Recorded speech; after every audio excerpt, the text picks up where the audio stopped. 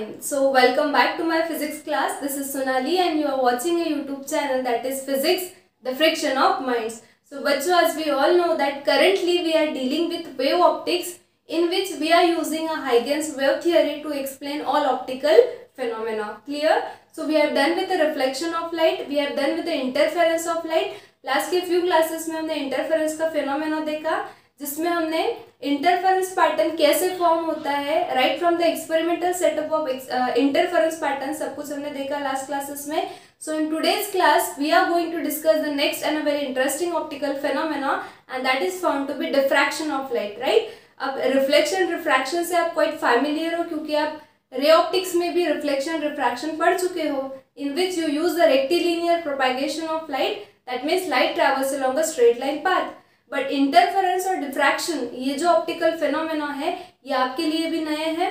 सो interference मैंने last के 2 से 3 वीडियो लेक्चर्स में एक्सप्लेन किया है and now in this class we are going to discuss the next and very interesting optical phenomena and that is found to be diffraction of light. So first of all let me clear you one thing. अगर आप diffraction की definition देखोगे तो ये definition जो है वो आपके सर के ऊपर से जाएगी. Okay, so most of the time बच्चे जो है डिफ्रैक्शन का ये जो फेनोमेना है इसकी जो डेफिनेशन है इसको लिटरली रट लेते हैं एग्जाम में लिखने के लिए. ओके, बट अगर आप इस डेफिनेशन को, इस थ्योरेटिकल डेफिनेशन को एक्सपेरिमेंट से या फिर एक्सपेरिमेंट से रिलेट करोगे देन आपको समझ में आएगा दैट डिफ्रैक्शन ये एक्चुअल में है क्या. ठीक है, so no need to bother, in a simple language here will explain the diffraction of light.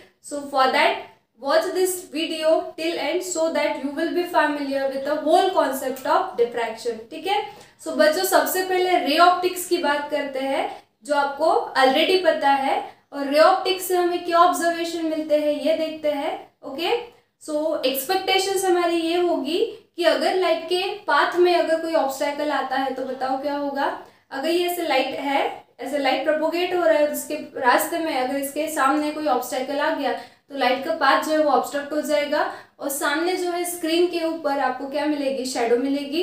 So you know the formation of shadow according to the ray optics. Clear, so this is your expectation but the reality is quite different. So see the expectation versus reality, what will happen, and from that story you will automatically familiar with the phenomena of diffraction of light. Clear? So as you can see on a board, this here I have used one source of light because all these are the optical phenomena. So the very first requirement जो आपको लगेगी and that is nothing but the light source, right? So first of all we'll consider a primary source of light. Okay, so this S is a primary source of light और ये जो है यहाँ पे draw करके रखी है, this is a screen. ये क्या है, स्क्रीन है.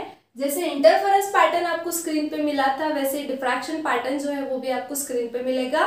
So these are the two important requirement. First is the source that will emit the light and this is screen where you will get the diffraction pattern. Clear?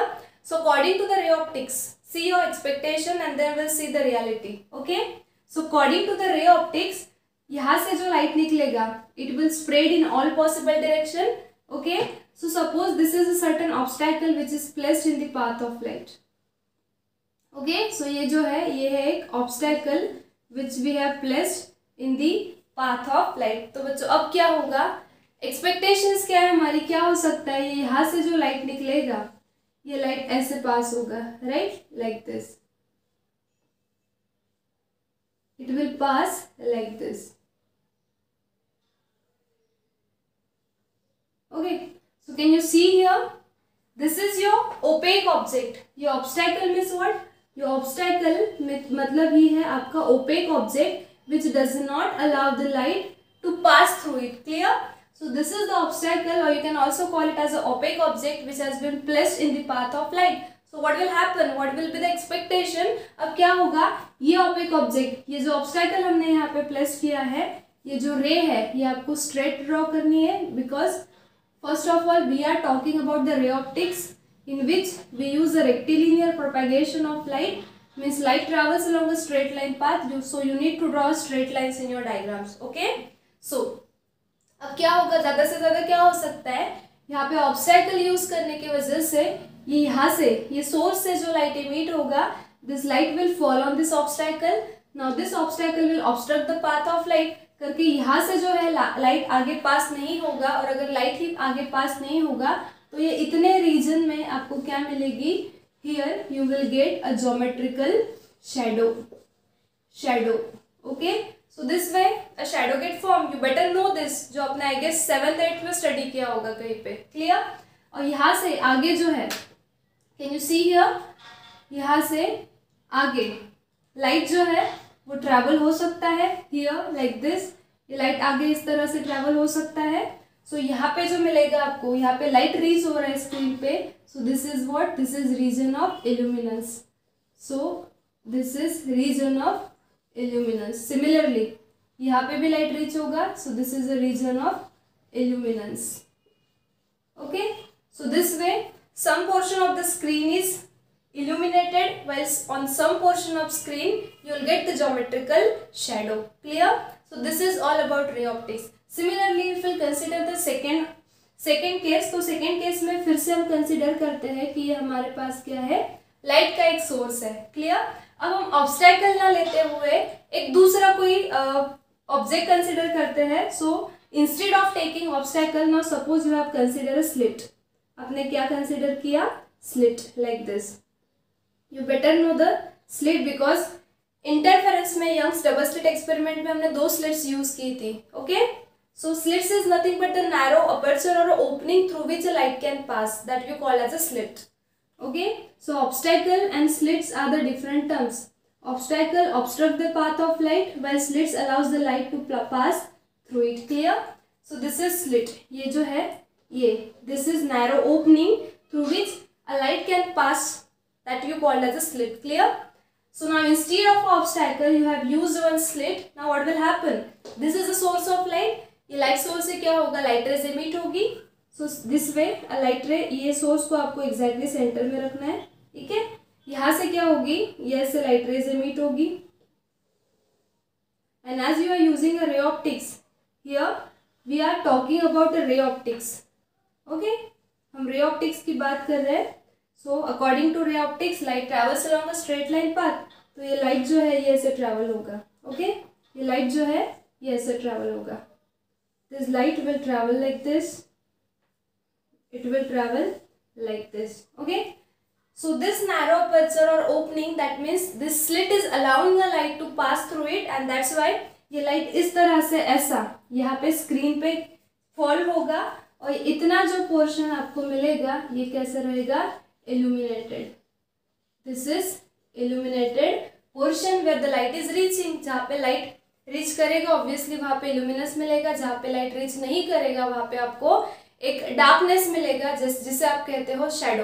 Right, now see what will happen here. Okay, light will further pass like this, light तो ऐसे हर जगह पास हो रहा है। Okay, but अब यहाँ पे क्या है, now here obstacle is here, this is slit which is allowing the light and this are the obstacles, and now this obstacle will obstruct the path of light and hence the light will know more propagate here. Right, and that's why on the screen ये जो reason है ये इतना, यहाँ पे क्या मिलेगी आपको, geometrical shadow. So here you will get a geometrical shadow. Similarly light will not fall here, okay, and that's why here also you will get a reason of geometrical shadow.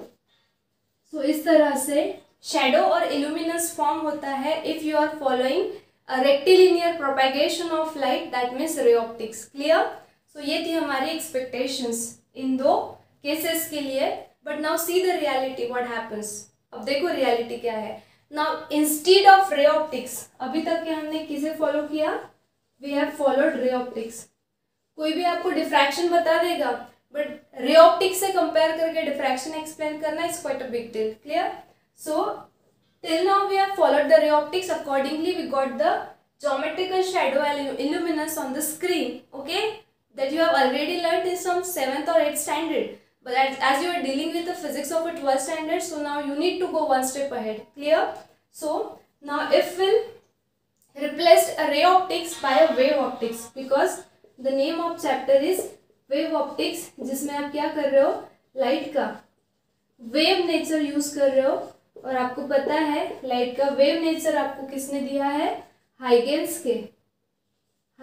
की wave theory ने, Huygens की wave theory ने, और according to the Huygens wave theory you know that light gate propagates in terms of wave fronts, in terms of wave fronts. Now this is according to the ray optics, which is your expectation. Now if you follow the wave optics, then see what will be the reality. Okay, so you know that according to wave optics, according to the Huygens wave theory of light, the wave will be propagated in terms of wave fronts, right? So this is obstacle, we are following the same cases. This is obstacle, and in the second case we have used the slit. Okay, so as it's obstacle, अब देखो this is the source of light, यहाँ से क्या होगा, light rays emit हो गए. Okay, ये इस तरह से. अब अगर हम रे ऑप्टिक्स को फॉलो करें तो ये देखो, ये जो है, ये यहाँ पे लाइट रीच हो रहा है, तो ये ऊपर का जो रीजन है, this is a reason of illuminance like this. और ये जो रीजन है, ये कौन सा है, this is a reason of shadow, जहाँ पे लाइट नहीं पहुंच रहा है. Again this is a reason of illuminance. Okay, this is a reason of illuminance. This is also a region of illuminance, and this is a region of geometrical shadow according to ray optics. Clear? But now if we'll follow the Huygens wave theory of light and wave optics, तो अब देखो क्या होगा. ये light का source, यहाँ से भी लाइट रेज ऐसे, बट यहाँ पे लाइट रेज ऑब्स्ट्रक्ट हो गई. अब ये जो लाइट रेज प्रोपोगेट हो रही है according to Huygens theory, this is in terms of wave fronts. तो अब ये लाइट रेज जो है ये ऐसे वेव फ्रंट्स की फॉर्म में जाएगी, राइट, लाइक दिस. ओके, ये भी light rays will be propagated in terms of wave fronts like this. Okay, आपको वेव फ्रंट का कॉन्सेप्ट पता है कि अगर ये आपके पास लाइट का सोर्स है, okay, which propagates the light in all possible direction, then you take a locus of all points where the wave reaches simultaneously and you call it as a wave front. So if this is a wave front, रे से wave front बनता है, तो अगर ये हमारा wave front है तो इसमें भी ऐसे रेज होगी, ये ऐसे रेज होगी, तभी ये वेव फ्रंट बना like this. Okay, at the same time यहाँ पे भी ये लाइट रेज इस तरह से होगी, तभी जाके क्या बना, ये वेव फ्रंट बना. तो अभी आप देख सकते हो, अगर रे ऑप्टिक्स को हम फॉलो करें तो स्ट्रिक्टली यहाँ से इतना, ये जो पोर्शन था जो मैंने पहले ही बताया आपको, this should be the reason of geometrical shadow where you will get the complete darkness, जहाँ पे लाइट रीच नहीं कर सकता, where you not get the illuminance, right. सो ये यहाँ से यहाँ तक, ये यहाँ से यहाँ तक का जो रीजन है, this was the region of geometrical shadow. Clear? But if you are following the wave optics where the light is propagating in terms of wave fronts, so can you see here, यहाँ से these are the corners of obstacle or the edges of obstacle. ये आपका obstacle है, ये आपका obstacle है. तो इस obstacle के corner से आप देख सकते हो, ये light ray था पहला, इस obstacle के corner से देखो ये light ray जो है वो bend हो गया इस तरह से, ये यहाँ से bend हो गया. और अगर लाइट बेंट होके यहाँ पे रीच हो रहा है, मतलब क्या हुआ कि आपका some part of light is reaching where the geometrical shadow is there, right, and that's why you will not get the strict geometrical shadow there. Similarly following this diagram, now see here, this is your source of light, right. यहाँ से light rays निकलेगी इस तरह से. Now according to ray optics, this light rays will follow a straight line path. ठीक है, ये light rays straight line path follow करेगी. और यहाँ पे इतने रीजन में जहाँ पे क्या मिल रहा है आपको, जहाँ पे लाइट रेज रीच कर रही है, सो ये जो होगा, ये होगा आपका reason of illuminance. Clear? And this is the region where the light rays is not reaching. ये लाइट रेज यहाँ तक पहुँचने के बाद क्या हो रही है, ये ऑब्स्ट्रक्ट हो रही है, तो यहाँ से आगे लाइट रेज नहीं जा रही है, तो ऑब्वियसली यहाँ पे क्या मिलेगी आपको, शैडो. और यहाँ पे भी मिलेगी आपको शैडो. ठीक है, सो ये कॉन्सेप्ट है आपका रे ऑप्टिक्स का, which is your expectation. But now see the reality according to the wave optics. Okay, so according to wave optics again the light gets propagated in terms of what, in terms of wave fronts, right. सो यहाँ से देखो ये ऐसे wave fronts propagate हो गया आगे. Okay, like this, ये ऐसे वेव फ्रंट्स प्रोपोगेट हो गए लाइक दिस. अब अगर लाइट रेज के लोकस हम ले तो उससे वेव फ्रंट फॉर्म होता है. तो अगर यहाँ पे वेव फ्रंट्स है, मतलब यहाँ पे लाइट रेज कुछ इधर भी जा रही होगी, लाइट रेज कुछ इधर भी जा रही होगी. तो भी आप देख सकते हो फिर से यहाँ पे क्या हो रहा है, ये जो स्लिट है, इस स्लिट की जो ये एजेस है या फिर ये जो ऑब्स्टैकल्स है, इनकी जो ये एजेस है, यहाँ से लाइट देखो ये इधर बेंड हुआ और ये लाइट इधर बेंड हुआ, और ये लाइट देखो अभी कहाँ जा रहा है, this light is reaching in the reason of geometrical shadow, जहाँ पे अकॉर्डिंग टू रे ऑप्टिक्स पहले शैडो थी, डार्कनेस था, अब वहां पे अकॉर्डिंग टू वेव ऑप्टिक्स क्या हो रहा है, जैसे ही ये लाइट रेस इस ऑब्स्टैकल के कॉर्नर्स पे रीच हुआ, इस एजेस से लाइट क्या हो गया, बेंड हो गया. That means the bending of light is taking place at the edges or corners of obstacle. And what is happening next? The reaching of light. The light is getting reached into the region of geometrical shadow. यहाँ पे भी light देखो इस corner से bend होके shadow reason में जा पहुंचा. यहाँ पे भी लाइट देखो इस कॉर्नर से बेंड होके ये जो शैडो था आपका शैडो रीजन वहां पे जा पहुंचा. So this particular phenomena is called as a diffraction of light, right? So this was your ray optics. ये था आपका ray optics, which was your expectation. Okay, and this is what, this is your wave optics, which is nothing but your reality. Clear? So now what is happening here, the bending of light around the corners of this obstacle is taking place, and then spreading of light. This light is getting spread in the region of geometrical shadow, in the region of geometrical shadow, and this particular phenomenon is called as a diffraction of light. Clear? So now let's see the definition of diffraction. Bending of light near the edges of obstacle or a slit. So in the first case you have used obstacle, in the second case you have used a slit. In both the cases you can see यहाँ पे देखो edges से क्या हो गया, ये light जो है ये ऐसे बेंड हो गया. अगर रे ऑप्टिक्स को फॉलो करें तो rectilinear propagation, light travels along a straight line path, bending नहीं होगा. But according to wave optics क्या हुआ, इस ऑब्स्टैकल के एजेस से लाइट क्या हुआ, बेंड हो गया. और वो बेंड हुआ हुआ लाइट कहाँ स्प्रेड हो रहा है, in the reason of geometrical shadow. यहाँ पे भी देखो ऑब्स्टैकल के एजेस से ये लाइट देखो ये ऐसे स्ट्रेट जो जा रहा था पहले वो ऐसे बेंड हो गया और ये कहाँ पहुंचा, in the region of geometrical shadow. So this particular phenomena is called as a diffraction of light. So this is a simple definition: a bending of light near the edges of an obstacle or a slit, and the spreading of light into the region of geometrical shadow, that is called as a diffraction of light, right? So, अब आप बोलोगे कि what is the basic difference between interference and diffraction? So there is an intimate relation between interference and diffraction, but difference ये है कि interference में आप दो डिफरेंट सोर्सेज यूज करते हो लाइट के, कोहेरेंट सोर्सेज, जहाँ से लाइट निकलता है और एक दूसरे के साथ इंटरफेयर होता है. बट जब डिफ्रैक्शन की बात आती है, you are using a single source of light. ये सिंगल सोर्स से जो लाइट वेव्स एमिट होते हैं, this light waves interfere with each other and you will get the diffraction pattern. Means interference pattern में क्या हो रहा है, दो सोर्सेज से दो लाइट वेव्स निकल के इंटरफेयर हो रही है and you are getting a interference pattern on a screen. But in case of a diffraction, single source से, सेम सोर्स से लाइट वेव्स निकल रही है, मल्टीपल लाइट वेव्स, और ये मल्टीपल लाइट वेव्स एक दूसरे के साथ इंटरफेयर होके आपको जो पैटर्न मिल रहा है स्क्रीन पे, that is called as a diffraction. मतलब इंटरफेरेंस में सिर्फ दो वेव्स इंटरफेयर होंगी जो दो डिफरेंट सोर्सेज से इमिट होती है, बट डिफ्रैक्शन में मल्टीपल वेव्स इंटरफेयर होगी जो सिंगल सोर्स से इमिट होती है, that is called as a diffraction pattern. Clear?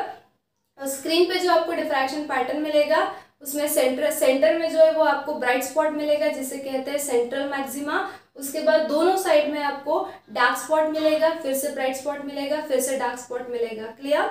But और एक डिफरेंस ये है कि इंटरफेरेंस में जो ब्राइट और डार्क फ्रिंजेस होती है उनकी जो विड्थ है वो सेम होती है, बट डिफ्रैक्शन पैटर्न में जो आपको सेंट्रल मैक्सिमा मिलता है वो ब्राइटेस्ट होता है और उसके बाद में जो आपको ब्राइट स्पॉट्स मिलते हैं उनकी इंटेंसिटी कम कम होते जाती है. Clear? So that is the basic difference between interference and diffraction. Clear?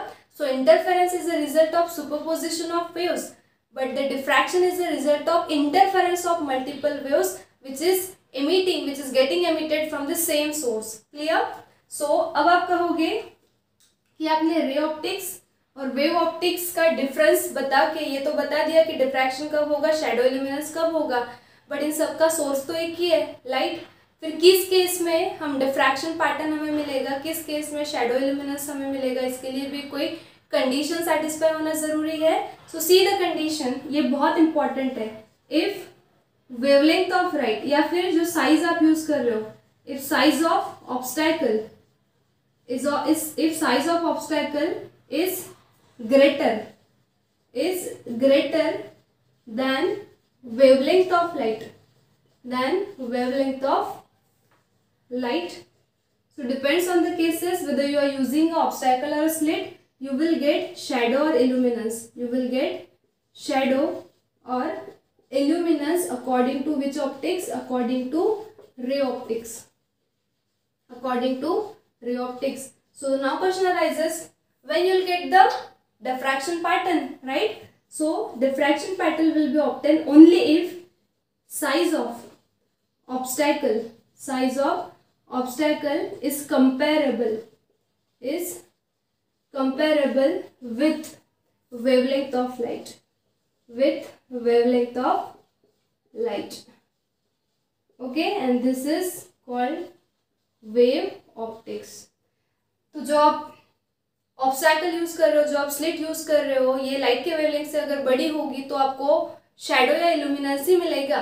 नहीं तो क्या होता है, हर नेचर में ही आपको हर जगह डिफ्रैक्शन पैटर्न मिलता है, बट ऐसे नहीं होता है। डिफ्रैक्शन पैटर्न आपको फॉर्म करना होता है कुछ कंडीशन यूज करके। तो पहली इंपॉर्टेंट कंडीशन ये है कि जो डिफ्रैक्टिंग एलिमेंट आप यूज कर रहे हो, लाइक ऑब्स्टैकल और slit, its size should be comparable with the wavelength of light, then and then only you will get the diffraction pattern. तो यहाँ पे जो ऑब्स्टैकल आपने यूज किया या फिर जो स्लिट आपने यूज की, ओके, सिंगल स्लिट, आप डबल स्लिट भी यूज कर सकते हो। उसके बाद आप सर्कुलर अपर्चर यूज कर सकते हो, आप ग्रेटिंग यूज कर सकते हो। तो ये सारे जो है, these are called as diffracting elements.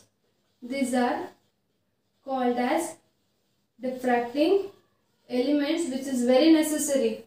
Source और स्क्रीन तो सही है, सोर्स से वेव्स एमिट होगी, स्क्रीन पे पैटर्न मिलेगा, बट अगर आपके पास ये ऑब्स्टैकल या स्लिट, मतलब आपके पास अगर डिफ्रैक्टिंग एलिमेंट ही नहीं होगा तो डिफ्रैक्शन पॉसिबल नहीं है। So along with the source and screen, this is very important requirement for creating a diffraction pattern, that is diffracting element. So a diffracting element, it may be obstacle, it may be a slit, single slit or a double slit, it may be a circular aperture और it may be a grating. ठीक है, आप diffraction pattern घर पे form कर सकते हो। एक डार्क रूम क्रिएट करो, रात में कर सकते हो experiment.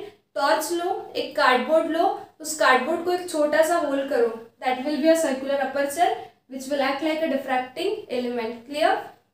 That torch will act like a point source of light, उस सोर्स से लाइट इमिट होगा, उस कार्डबोर्ड का जो सर्कुलर अपर्चर है which is nothing but the डिफ्रैक्टिंग element, उसमें से उस लाइट को पास करो और वॉल पे जो आपको मिलेगा, तो देखना सेंटर में एक ब्राइट स्पॉट मिलेगा, उसके बाद आपको एक डार्क स्पॉट में, मतलब डार्क फ्रिंज मिलेगी, फिर ब्राइट फिर डार्क, और इनकी विड्थ सेम नहीं होगी। अगर उनकी विड्थ सेम है तो वो इंटरफेरेंस हो गया, अगर उनकी विड्थ डिफरेंट है, मतलब उनकी इंटेंसिटी क्या हो रही है, कम कम अगर होते जा रही है, so that is nothing but a diffraction pattern. So you can observe a diffraction pattern at a home in night. Okay, इससे सिंपल एक्सपेरिमेंट नहीं हो सकता डिफ्रैक्शन का, so do it at a home. So this is all about the diffraction pattern. So I have told you the how diffraction pattern differs from the shadow and illuminance that takes place in a ray optics. After that I have told you the definition of diffraction. So these are the conditions that should be followed. These are the requirements for the diffraction. And now let's see the types of diffraction. So friends, basically there are two types of diffraction. The first one is Fraunhofer diffraction and the second one is Fresnel diffraction. Okay. Though there is S, it's not a Fresnel diffraction, that S is silent, so its correct pronunciation is Fresnel diffraction. Clear? अब जब भी हम classification करते हैं, so classification is done on a particular basis, right? जैसे हमने दो types of interference देखे, constructive और destructive, depends the interfering waves are in phase or out of phase, right? In the similar way, we have classified the diffraction into two types, Fraunhofer and Fresnel. So this diffraction is also done on particular basis, और वो basis क्या है ये भी पता होना जरूरी है। तो diffraction pattern में, मतलब आप diffraction pattern का अगर experimental setup डिजाइन करोगे तो requirements क्या है, आपको एक primary source of light चाहिए, आपको एक diffracting element चाहिए, उसके बाद आपको एक screen चाहिए जहाँ पे आपको diffraction pattern मिलेगा, right? diffracting element, as a diffracting element आपको ये obstacle, slit, aperture या grating यूज कर सकते हो जिसके edges से light bend होगा, okay, and you will get the diffraction pattern. So diffraction has been classified on the basis, and that is जो source आप यूज कर रहे हो, जो डिफ्रैक्टिंग एलिमेंट आप यूज कर रहे हो, जो स्क्रीन आप यूज कर रहे हो to observe the diffraction pattern, इनमें का डिस्टेंस कितना होगा, कम होगा या ज्यादा होगा, accordingly you have classified the diffraction into two types. Okay, so let's talk about the first diffraction, that is Fraunhofer diffraction. So the Fraunhofer diffraction is the one in which a Fraunhofer diffraction is the diffraction in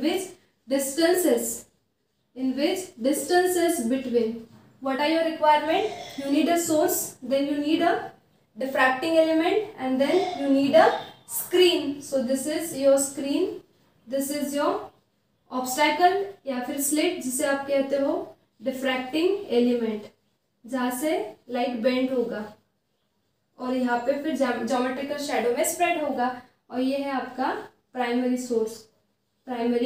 so this are your simple requirements for the diffraction, right? So if the distance between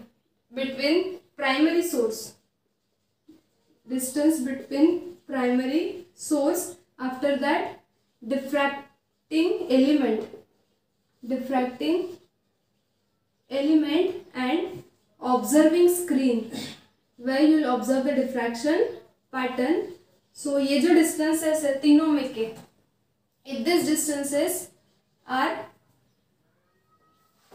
larger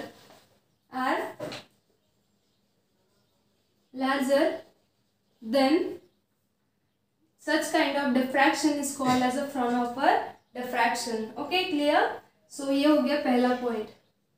Now Fresnel diffraction में क्या होगा? In Fresnel diffraction is the one in which, opposite to that, distances between primary source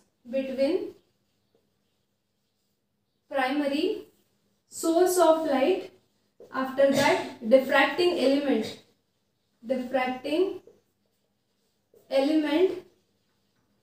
and observing screen is much smaller. So such kind of diffraction is called as a Fresnel diffraction. Okay, अब एक चीज तो आपको clear हो गई है कि diffraction pattern में जो ऑब्स्टैकल पे जो इंसिडेंट होगा वो लाइट वेव ही होगा, but it will be in terms of wave front.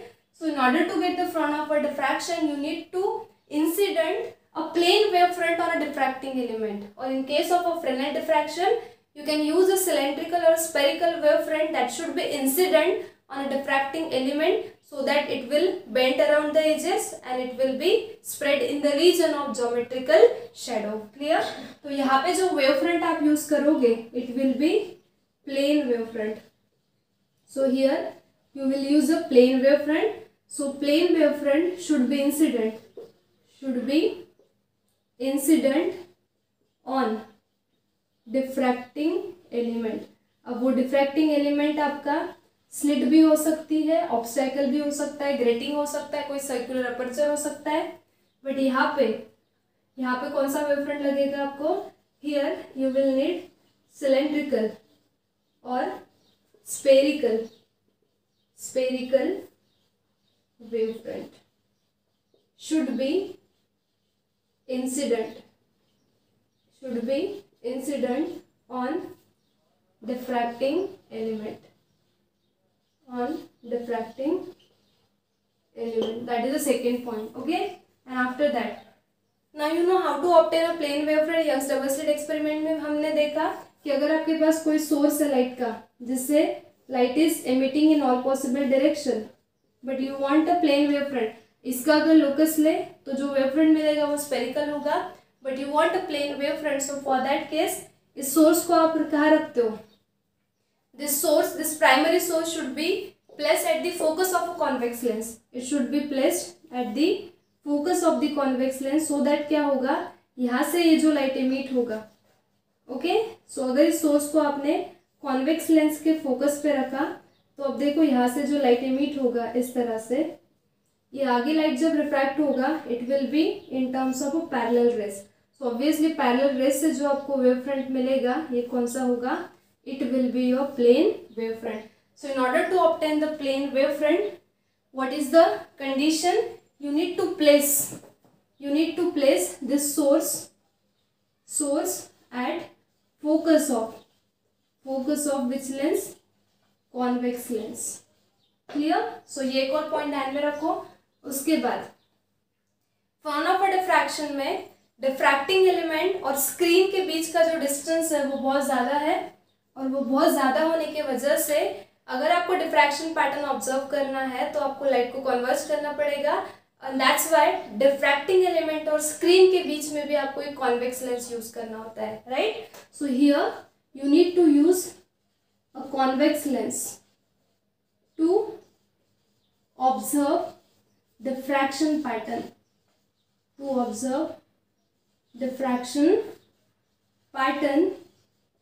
on screen. But you know that in case of a Fresnel diffraction, distance between diffracting element and the screen is comparatively small, so there is no need to use the convex lens to observe the diffraction pattern. So here no use of convex lens to observe or to create diffraction pattern. Okay, so this is all about the types of diffraction. तो यहाँ पे हमने सिर्फ diffraction के types ही नहीं, तो हमने comparative study किया है. तो अगर आपको ऐसा क्वेश्चन आता है that point out the difference between Fresnel and Fraunhofer diffraction, so you can write these points as far as difference is concerned. Clear? और अगर डिस्क्रिप्शन आता है तो आप डिस्क्रिप्शन में ये पॉइंट्स ऐड कर सकते हो sequentially. Clear? So this is all about the types of diffraction. So in this class I have told you all basic regarding how the diffraction pattern will be created on the screen, how it differs from the shadow and luminous, how wave optics differ from ray optics. At the same time we have seen the definition of diffraction, we have seen the conditions to be followed for creating a diffraction pattern on a screen. I have told you how the diffraction differs from interference, okay, and at the end I have told you the types of diffraction pattern. So these are the points that you can use in order to write the difference. Clear? So that is all basic about the diffraction. So in the next class we will see some more points regarding diffraction. Experimental setup देखेंगे, जैसे interference के लिए देखा था Young's double slit experiment, वैसे ही हम यहाँ पे देखेंगे diffraction by using a single slit. Okay, so that we'll see in the next class. So till then you prepare this. I hope you got it. If you come across any difficulty, you can ask your difficulty, you can mention your difficulty in the comment section. Okay, so in the next class we'll see the next point regarding diffraction. So till then, stay studious, stay curious. Thank you.